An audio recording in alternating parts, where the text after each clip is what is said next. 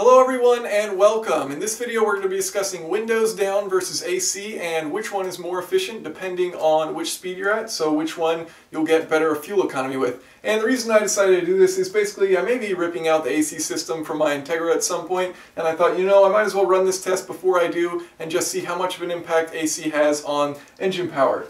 So that's what we're going to be doing. And basically the test that I've set up is I'm going to be doing a 4th gear highway pull, leave it in 4th gear, that way there's no time difference from shifting gears and things like that, and keep it at wide open throttle. And so I'm going to accelerate from 30 miles an hour to 70 miles an hour at wide open throttle, and then I'm going to take these different time intervals and see how long it takes to accelerate from 30 to 40, 40 to 50, etc. And so basically the logic here is if it takes longer to accelerate from 30 to 40 miles per hour, let's say with the AC on, than with the windows down, then that means that I'm using more power having the AC on than having the windows down and the amount of drag created. So basically the theory goes that if you have your AC on, you know you're going to be consuming more engine power. However, when you roll your windows down, you're going to be altering the aerodynamics of the car. So by having your windows down, you're going to be increasing drag, and by increasing drag, you're going to be increasing the amount of engine power that you need to accelerate the car to a certain speed. So let's first take a look at the scenario where we have the windows rolled down, accelerating from 30 to 70 miles per hour.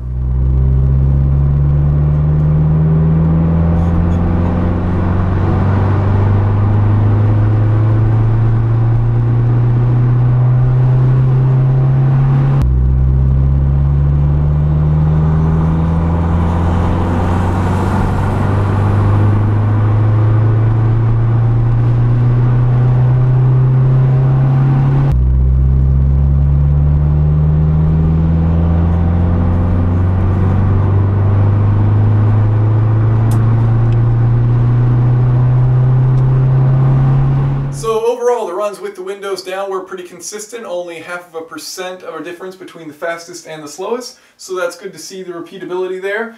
So here you have it broken down for the different time intervals: 3.172 seconds from 30 to 40, 2.983, you can see it gets quicker as it's getting more power, it gets into the higher RPMs, and then it actually gets slower again once it gets up to the higher speeds as drag increases on the vehicle. So 3.1 from 50 to 60, and even though power is still increasing as you get into the higher RPMs, the amount of drag increasing as well, so 3.247 seconds from 60 to 70. So now let's check out how long it took to get for these different time intervals for the AC on.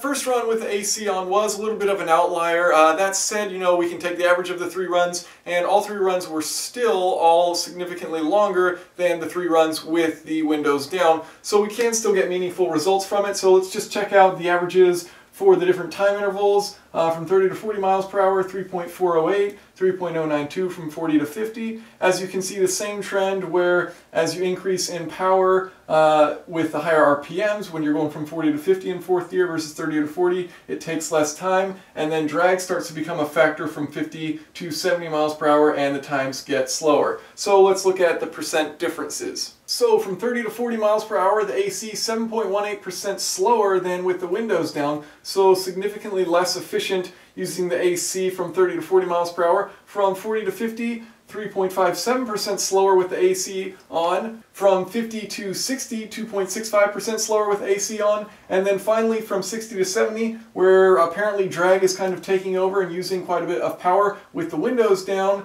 the AC was 0.43% faster from 60 to 70 miles per hour. So somewhere in the 60 to 70 range, you probably have that crossover where it's more efficient to have your AC on and your windows up rather than your windows down with your AC off. Now, another thing I'd like to comment on is the fact that when you're at lower RPMs, you're producing less power overall, but your AC is going to require a certain amount of power. So by using that AC, it's going to take up a larger percentage of the power, and so at these lower RPMs, you're going to see more of an impact. So as it gets to the higher RPMs, the AC doesn't have quite as much of an effect on the power on a percentage basis because you're producing more power overall. So, that could be one thing that's going to influence these results. Now, that said, I think drag's probably going to be the primary factor, but, one thing that you need to take into consideration is the fact that this is going to be different for every vehicle. Every vehicle's aerodynamics are going to be different with their windows down. My Integra probably is going to be minimally impacted by aerodynamics simply because it's just a two-door, and so it's just got two windows that are going down versus four windows in like an SUV or something like that, which would probably have more of an impact. So take that into consideration. But what my recommendation would be is that if you're driving in the city and the temperature outside is cool enough that you can use it, the most efficient option would probably be to roll your windows down. If you're driving on the highway, you want to probably just go with AC if you're too hot. So thank you for watching. If you have any questions or comments, feel free to leave them below.